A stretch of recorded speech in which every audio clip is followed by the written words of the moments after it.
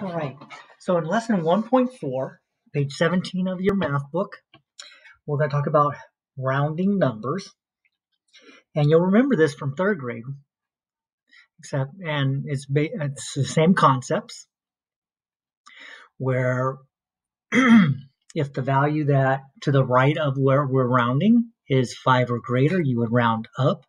And if it's less than 5, you would round down, which means keeping the digit that we're rounding to the same. But we're going to talk about two methods, and we also mentioned this last year.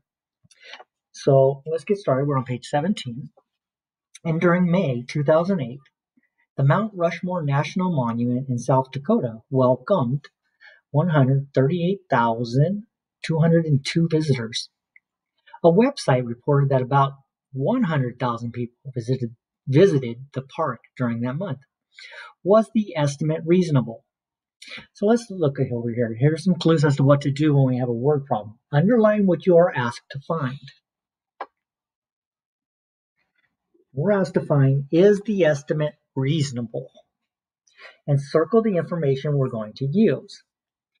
Well, I only need to know this number. There's nothing else in there that I really need to know. And so you'll remember that an estimate tells you about how many or about how much. It is close to an exact amount. You can round a number to find an estimate. So whenever it says about, give an estimate, you would not give an exact number, but rather a rounded value. So one way we can do this is to use a number line. And to round a number to the nearest 100,000, we'd find the 100,000s it is in between. So here's our number, 138,202. Which 100,000 is less than that value? And we should come up with 100,000. Which 100,000 is larger? So if this is 100,000, the next 100,000 would be 200,000. All right, so we've decided which two values this number is between.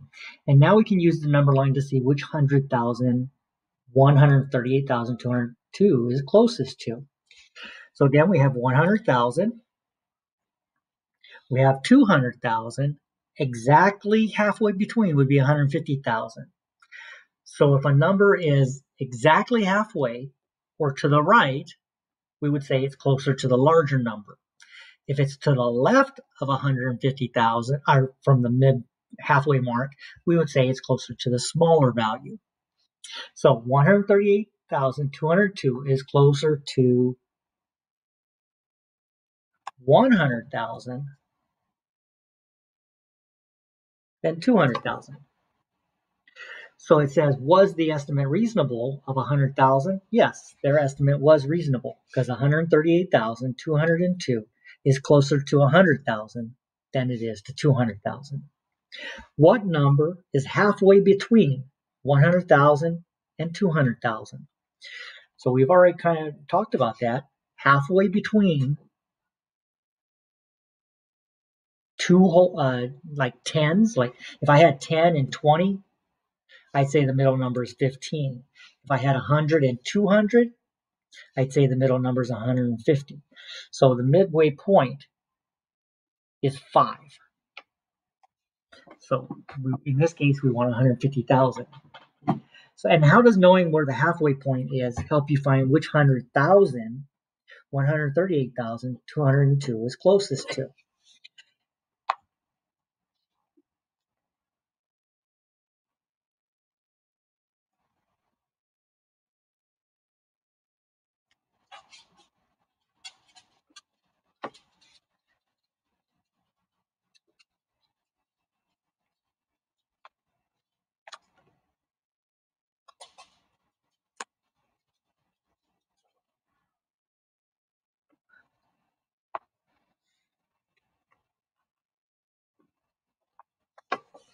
Right, so what we're writing here is if I know the halfway point, then if the value is to the left of the halfway point,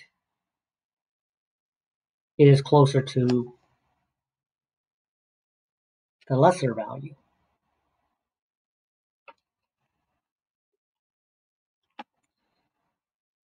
If it is equal or to the right of the halfway point,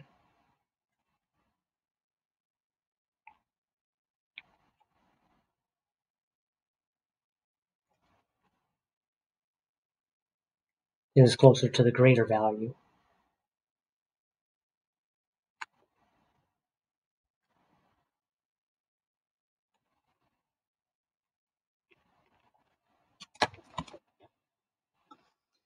So again, if I know the halfway point, then if the value is to the left of the halfway point, to the left, it is closer to the lesser value. If it is equal to or greater or to the right of the halfway point, it is closer to the greater value. So that's why it's useful to know what the halfway point is. Okay, page 16. We can also use the idea of place value. And most often, I find myself using place value. And so in this example, it says Mount Rushmore is located 5,725 feet above sea level. About how high is Mount Rushmore above sea level to the nearest 1,000 feet? So we're going to underline this. And this has a keyword, about. That means don't give an exact number. We're going to round. So when we look at 5,725, to start, round to the nearest 1,000, we want to find the thousands. This number is in between. So on the smaller side, it's between 5,000. On the larger side, it would be 6,000. Now, in this number, we're rounding to the 5. So look to the digit to the right, which is a 7 in this case. Okay, and if the digit in the hundreds place is 7, so 5,725 is closer to 6,000 than 5,000. So Mount Rushmore is about 6,000 feet above sea level. And so I typically will do something like this. So they said round to the nearest thousands. The 5 is in the thousands place. I'll circle the digit to the right. If 5 or greater, round up. If the digit to the right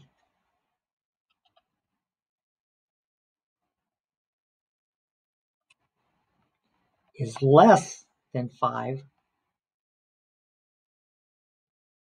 round down. Okay, so that's a general, that's a rule for using place value. Okay, so now let's look at this number. Number 3. What number is halfway between 70 and 80,000? So we know a 5 is halfway between a 10, a base 10.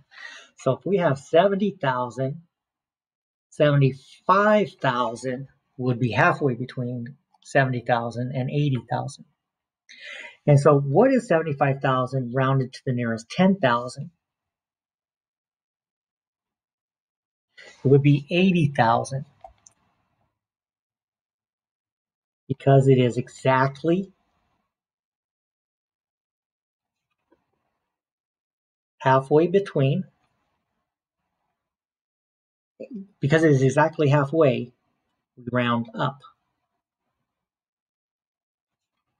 to the larger 10,000. Okay. Round, I'm going to try this section. Round to the place value of the underlying digit. So we're at 64,999. The 6 is underlined, so I'm rounding to the 6. I'm going to look to the digit immediately to the right. I see that the 4 is less than 5, so I'm going to round down, which means keep the underlying digit the same and replace the rest of the digits with zeros. So 64,999 is closer to 60,000. All right, let's look at the next one. We have 850,000, and they want us to round to the 8. So they want us to round to the 800,000s. So I'm going to look to the digit to the right, and it's exactly halfway between.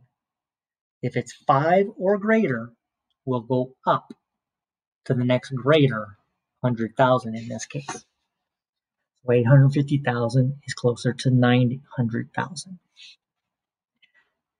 301,587, and I see that the 1,000s is underlined, so they want us to round to the nearest 1,000. Look to the digit to the right, and in this case it's a 5. So that means I'm going to round up, because the digit that I circled, or that's to the right of the place value I want, it's 5 or greater, so round up. And then replace the digit to the right and the remaining digits with zeros. So 301,587 is closer to 302,000. All right, 10,832. We're rounding to the nearest thousands. Look to the digit to the right. This is 5 or greater, so I'm going to increase the 10,000 by rounding up to 11,000. Easy enough. All right, page 19. Suppose 255,113 people live in a city. Is it reasonable to say that about 300,000 people live in the city? Use the number line to help you solve the problem and explain. So where would I find 255,000? Let's see, I see 250,000 is exactly in between. So what are these lines? 210,000, 220,000, 230,000, 240,000. So each of these lines is worth another 10,000. So this would be 260,000. That line's 260,000. So 255,000 would be somewhere in between there. So about here would be 255,113. So simply put, if 250,000 is the halfway point, this number is to the right of it, so it's closer to the larger value.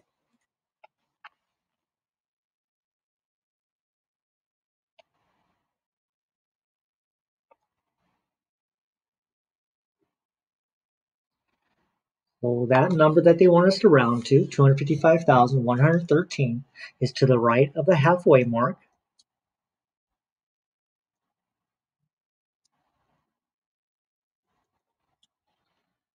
So it is closer to 300,000. Number 2 on page 19, round to the place value of the underlying digit. Okay, so we don't need to keep rewriting in this case. They've got the 4 underlined. I'm going to look to the right, and that's 5 or greater. So I will round up and increase the underlying digit by 1 to 935, and then the remaining part are zeros. The next one, they want us to round to the 4 10,000s. So I want to round to the nearest 10,000. I look to the digit to the right, and 1 is less than 5, so it's going to round down, which means I will keep the 4 the same. So 641,267 is closer to 640,000. It is not closer to 650,000. Our next one, they want us to round to the 100,000s. The digit to the right is less than 5. So I'm going to keep we're going to round down, which means we keep the 2, and all the rest of the digits are zeros. In number 5, they want us to round to the 10,000s. The digit to the right is greater than 5, is 5 or greater, so I'm going to round up. I'm going to increase the 4 by 1 to 350, and then I'm going to put zeros for the rest of the digits. Okay, number 6. Round to the place value of the underlying digit. So 5 is underlined. I'm going to look to the right. It's 5 or greater. So I'm going to increase the underlying digit by 1. So 600,000. 284,000. I'm going to look to the digit to the right. It's less than 5. So I will keep the digit and round down to 280,000. 199,814. We're going to circle the digit to the right of the thousands. Now, in this case, the 8 is 5 or greater, so we're going to increase the 9 by 1. But when I do that, that becomes a 10, and so I have to regroup.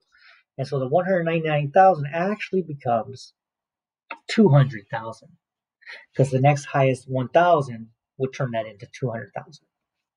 And finally, 923,718. The 1 is underlined, so I'm going to circle the digit to the right to help me figure out what I'm going to do with that place value of 1, the 110. So the 8 is 5 or greater, so I'm going to increase the 10s by 1. I'm going to round up. And 718 is closer to 720 than it is to 710. All right, in number 10, the number 2,000 something is missing a digit. The number rounded to the nearest thousand is 3,000. List all of the possibilities for the missing digit. Explain your answer. So remember we said if the digit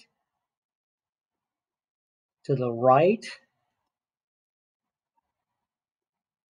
of the desired place value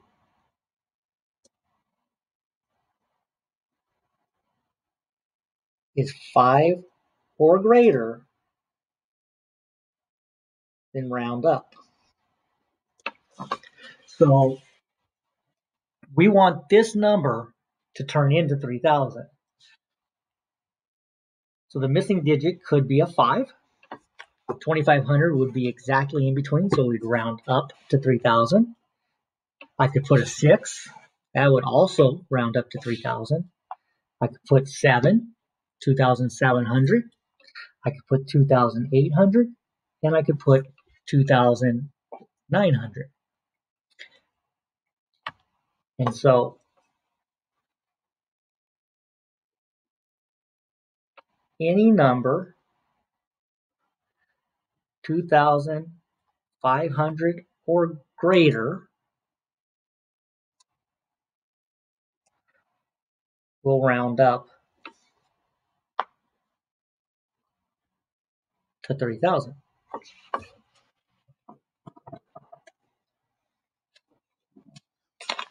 And page 20.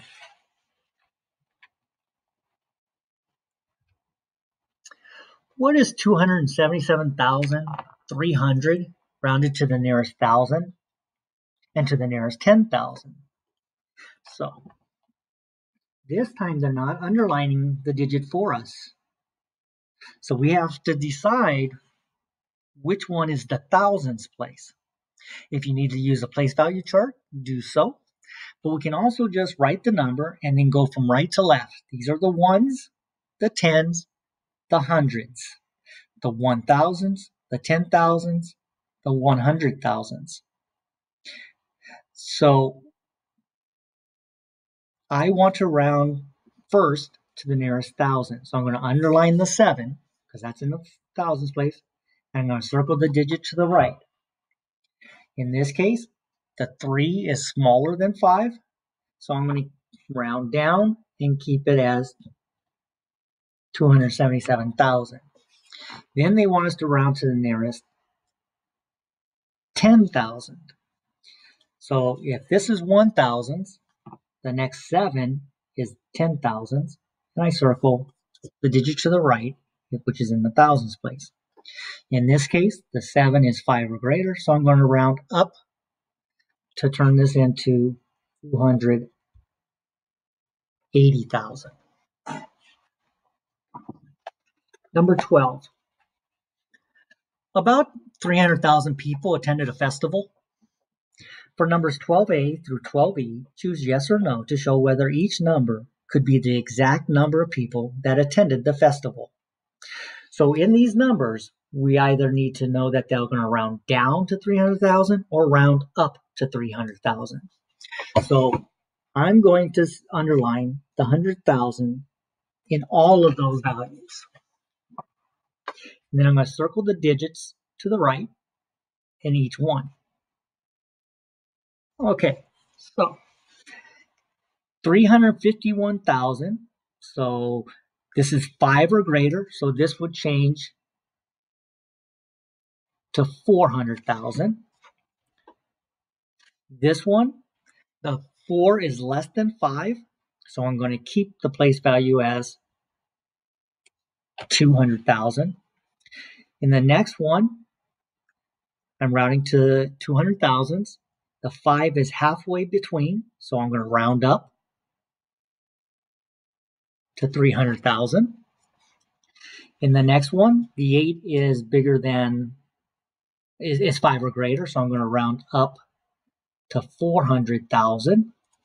And in the last one, the 0 is less than 5, so I'm going to keep my 3 in the 100,000s place, and it's going to round down to 300,000. So now all I have to do is look at, are they 300,000 or not? First one's no. Second one's no, because 200,000 is not 300,000. Next one is yes.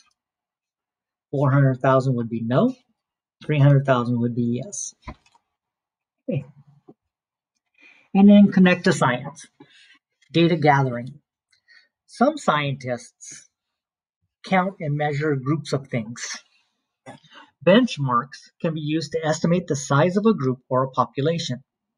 A benchmark is a known number of things that helps you understand the size or amount of a different number of things. Use the benchmark to find a reasonable estimate for the number of coquina shells it would take to fill a jar.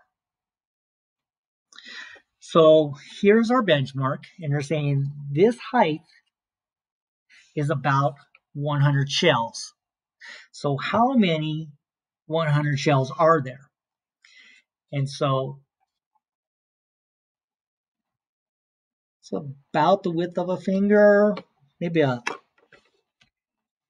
pinky. So 1, 2, 3, 4, 5.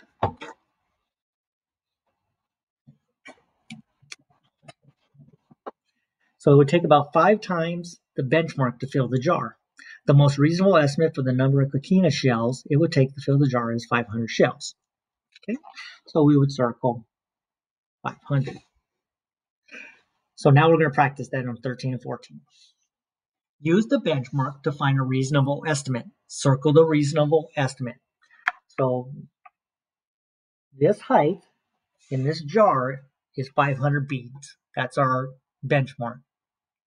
So to get all the way to the top, about how many would it be? So 1, 2, 3, 4, 5. So about 5. So I'm saying it's about 2,500.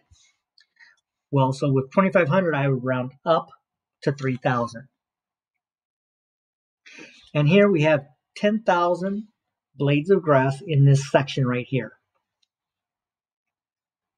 Well, it can't be 1,000. That's just logical because that little section is already 10,000. And if this little section is already 10,000, the whole thing can't be 10,000. So my only reasonable estimate is 100,000. So they're saying that it would take 10 of these little strips to fill this space. Okay, so that's really it for lesson 1.4. So until tomorrow, may the numbers always be in your favor.